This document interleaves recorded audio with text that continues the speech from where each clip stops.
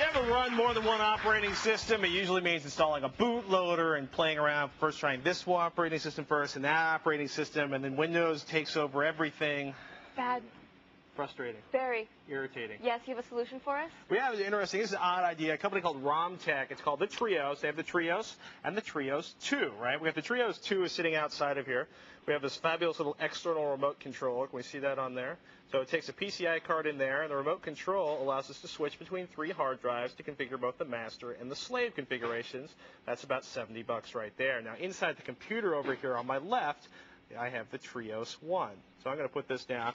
This sits in a 5 1/4 inch drive bay. Can you see that there? It's got 3 buttons up on the front of it. You pick a button, it boots to that hard drive. It's kind of interesting. It's actually more problematic. I'm going to spin it around. You can see in the back of here, it's basically one IDE cable goes out and down to your motherboard IDE, and the rest of it's really dark inside of there, and I'd tilt it, or I'd probably have the monitor come back off, and there's actually 3 IDE cables for up to 3 different hard drives. The idea you can have 3 separate different people that each boot into a different hard drive or 3 different operating systems. Can you have a master and a slave with the TRIOS 1? With the TRIOS 1, no. Okay. Basically, you get to choose that drive, and if there's 3 drives connected onto there, you get access to that drive. The other 2 drives are dead, are locked out, You can't see them at all. You can't write down exactly. nothing. Okay. If you want to transfer files between them, you need either another hard drive on the system, or you need to go pony up the extra $20 for the TRIOS 2. You could plug another hard drive straight into the ID on the motherboard. Yeah. And then be able to see it with any of the operating systems you boot from? Exactly. Okay. It's basically what this is an ABC switch for hard drives. Okay. Which is pretty cool. The thing is what's interesting about it, it makes installing multiple operating systems really simple, as long as you're willing to buy, 2 extra hard drives, right, and basically load them up. Hard drives really aren't expensive these days, anyway. Yeah, well, it's $50 it's $200 versus spending an afternoon trying to figure out how to run a bootloader. The flip side, though, is it does a nice job. If you want to separate stuff, if you want to have different loads that are completely and utterly separate, so you don't have to worry about it. If you want to put the 4-year-old, or Rex's 20-month-old. 20-month-old one, like a $2,000 computer? Yeah.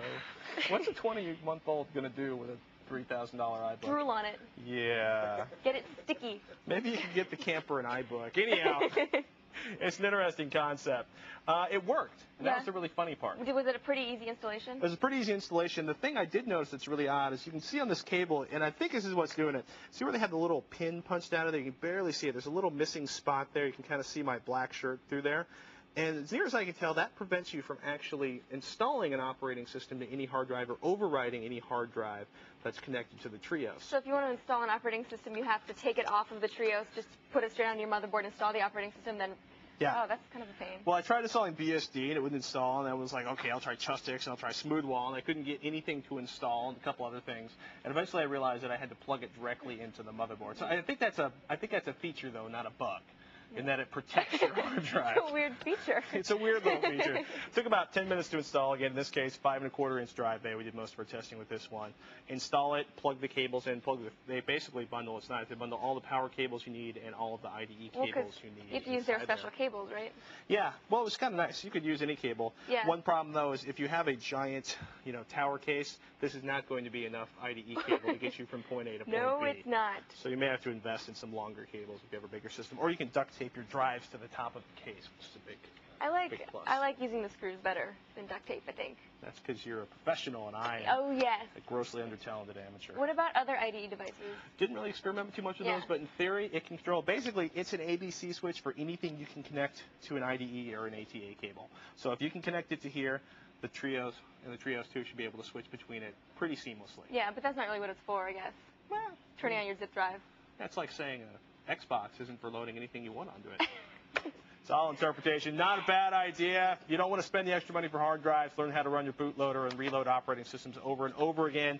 If you want the convenience of having everything on separate drives, nothing fighting with each other, not dealing with hellish partition issues, RomTech TRIOS, not a bad idea. And the price really isn't that bad either.